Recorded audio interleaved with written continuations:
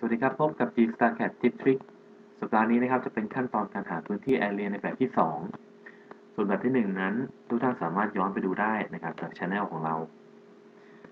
การหาพื้นที่ Area แบบที่ 2นะครับจะเป็นชื่อคำสั่งที่เรียกว่า Area ตรงกันเลยนะครับถ้าเป็นคีย์ลัดจะชื่อว่า AA นะครับเราพิมพ์ AA แล้วก็ Enter ถ้าเป็นเมนูนะครับคำสั่งนี้จะอยู่ที่เมนู Tool นะครับเลือกที่ Inquiry แล้วก็เลือกที่ Area แตกต่างจากคำสั่งก่อนหน้า li นะครับยังไงคำสั่ง area นี้นะครับสังเกตที่ command line ด้านล่างนะครับก็จะมีให้เลือกทั้งหมด 3 แบบ object คือเราพิมพ์ o แล้วก็ enter นะครับก็คือเราสามารถเลือกคลิกที่พื้นที่นะครับที่เป็น polyline หรือว่าเส้นปิดโปรแกรมก็จะแสดงพื้นที่ให้เลย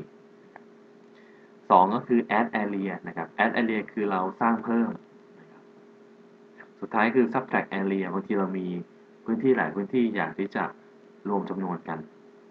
ก็จะมี3แบบนะครับเราดูที่แบบแรกก่อนนะครับเป็น object นะครับผมก็พิมพ์ o enter นะครับจากนั้นก็เลือกที่พื้นที่ที่เราต้องการทราบนะครับเรียบร้อยแล้ว area เท่ากับ 40.1956 ต่างๆนะครับอันนี้ก็คือเรียกว่าใช้เป็นลักษณะ objectแบบที่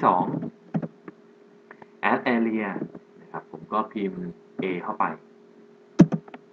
add area นะครับก็คือเราต้องกำหนดพื้นที่ area ขึ้นมาใหม่นะครับอย่างเช่นผมต้องการทราบนะครับพื้นที่ห้องเก็บสินค้าห้องนี้นะครับผมก็ตีเป็นเหมือน polyline ครับขออนุญาตรัดนะครับแล้วก็ไปบรรจบที่เส้นเดิมแล้วก็ enter นะครับพื้นที่ก็จะออกมาให้นะครับตรงนี้นะครับ200.0.0813 ต่างๆพูดกันง่ายๆก็คือเลือกนะครับเลือก add area เนี่ยก็คือเรามาหาใหม่นั่นเองนะครับลาก polyline หาใหม่ส่วนสุดท้ายก็เป็น subtract area นะครับก็คือการรวมพื้นที่ด้วยกันนะครับเข้า A อีกครั้งหนึ่งนะครับ area จากนั้นเลือกเป็น subtract area ก็พิมพ์ S แล้วก็ enter โปรแกรมจะถามต่อว่าจะเลือก object หรือว่าเลือกวัตถุไหมนะครับหรือว่าเพิ่ม area เข้าไปใหม่ผมก็บอกว่าเลือกวัตถุนะครับผมก็พิมพ์ O enter จากนั้นเลือกวัตถุนะครับผมเลือกเป็นรูปโต๊ะรูปนี้พอผมเลือกไปแล้วนะครับสังเกตที่ command line นะครับเขาก็จะขึ้นให้ total area เท่านี้นะครับผมก็คลิกต่อนะครับสังเกตนะครับที่ command line ก็จะเพิ่มจำนวนให้นั่นเองนะครับทีนี้เราก็